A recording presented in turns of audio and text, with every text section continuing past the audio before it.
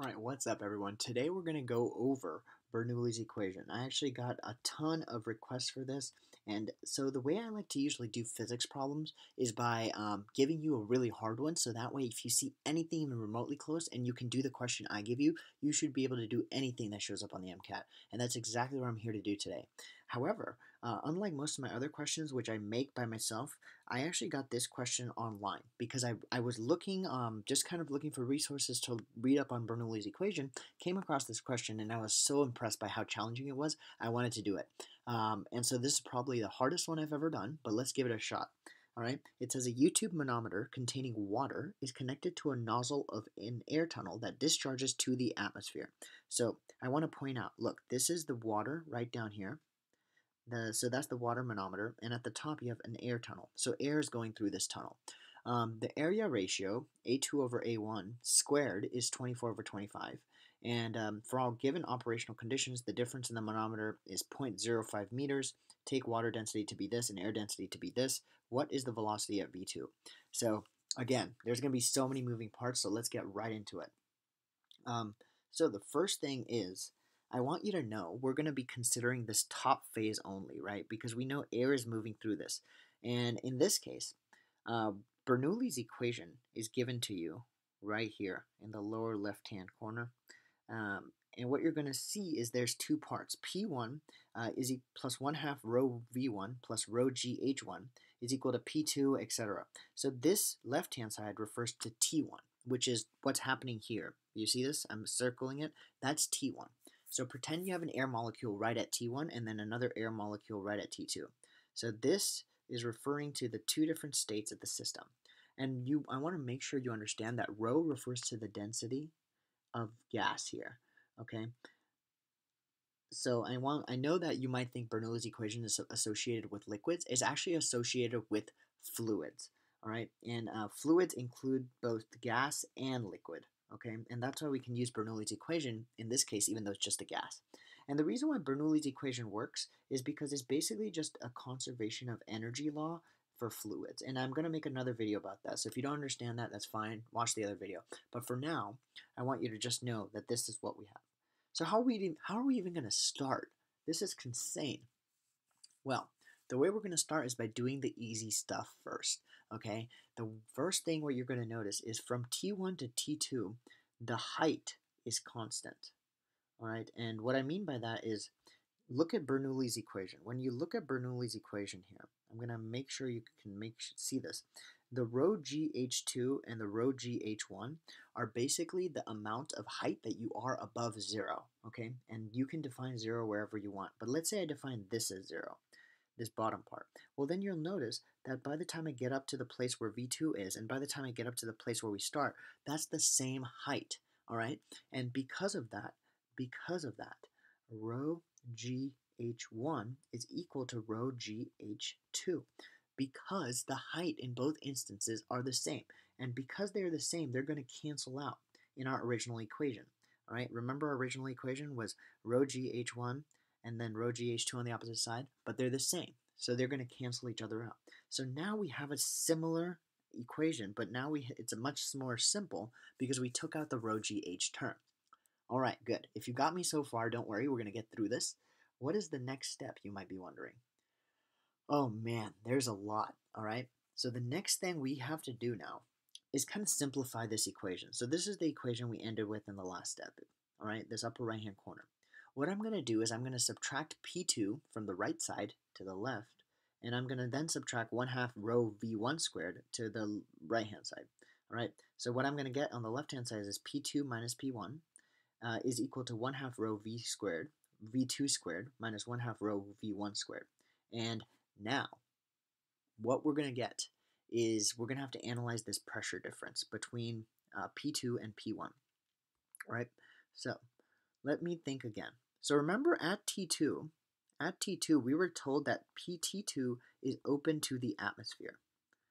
So we know that the pressure at P2 is just 1 atmosphere because atmospheric pressure is 1 atmosphere. However, at T1, you'll notice the pressure is not 1 atmosphere. The pressure is much more than 1 atmosphere, as dictated by the manometer, okay? And it's higher than 1 atmosphere, specifically by rho of water. It's not rho of air anymore, it's rho of water, because remember the manometer is made of water, times G times H. Because now H represents the height above which the water is. Okay, because this represents something called the gauge pressure, which is the pressure above atmospheric pressure. And so what this is telling you is that the pressure difference is that P1 is greater than the pressure at P2 by a difference of rho of air, not rho of air, but rho of water, right? Times G times H. That is a huge, huge simplification. And now we have a better equation to look at. Because now we have this new equation, rho of water times G times H, because that represents the pressure difference between P1 and P2, is equal to the same thing we had before, which is 1/2. Now I added in rho of A and rho of W to kind of differentiate, because now we have two densities we're looking at, air density and water density. All right, I know this is a lot. I know this is insane, but let's keep going. Okay, now here's the question, because sometimes you do so much math that you forget the question. And again, you will never see something as difficult like this on the MCAT. I'm just trying to show you that if something like this even came up, the fact that you can do this insanely hard problem means you can do any other problem. All right, always do the hardest first, because you'll do anything else.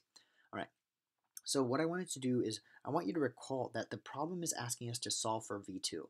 All right, and notice on the right hand side we have V1 and V2.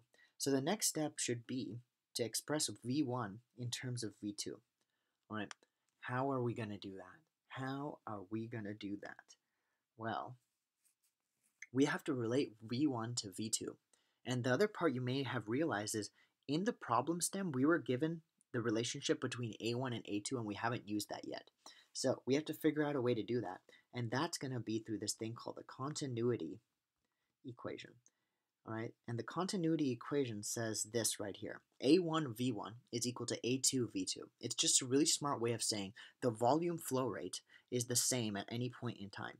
And that's something that you can pretty much prove to yourself intuitively, because you know that when water flows, there's no gap in the water. The water is consistently flowing, whether that's a larger area or a smaller area. Water will consistently flow at the same time. All right, so if you have this equation, A1 V1 equals A2 V2, and you simplify for V1, you'll get that V1 is equal to A2 over V2 over A1, right? That's just simple algebra. And the great part is now we have V1 in terms of V2. So we plug this value back into our original equation, all right? And now, let's do that. Let's plug it back in.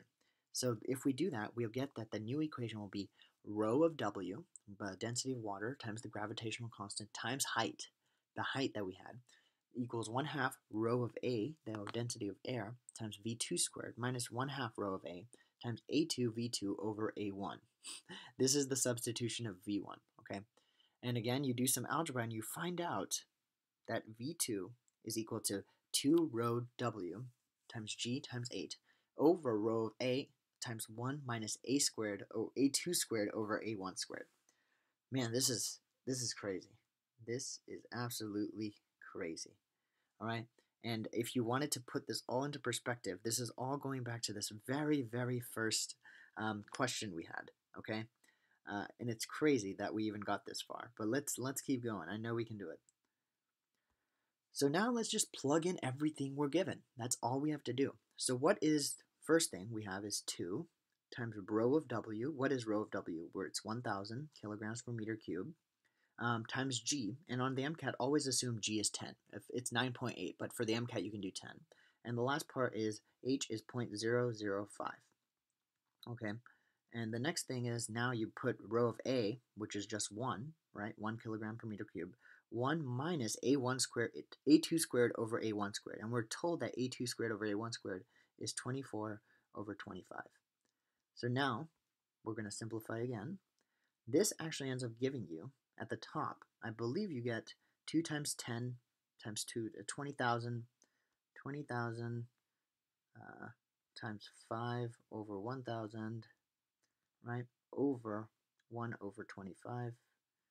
I should make the square root a bit bigger. And this ends up being, basically, if I'm thinking this properly, 20 times 5, this ends up being square root of 2500, and this ends up being 50.